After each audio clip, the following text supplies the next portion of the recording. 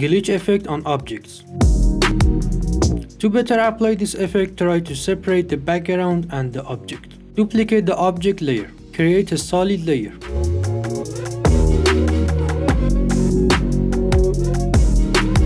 Apply the fractal noise effect to solid.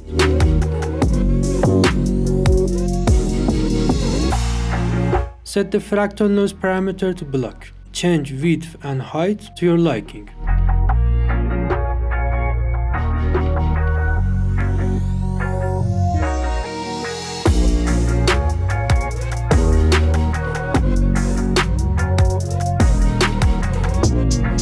Create two keyframes for the evolution parameter and change their values as desired.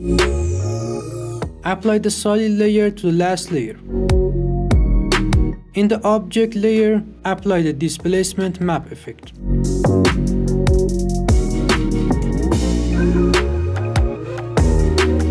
Change the displacement map layer to the solid layer and effects and masks.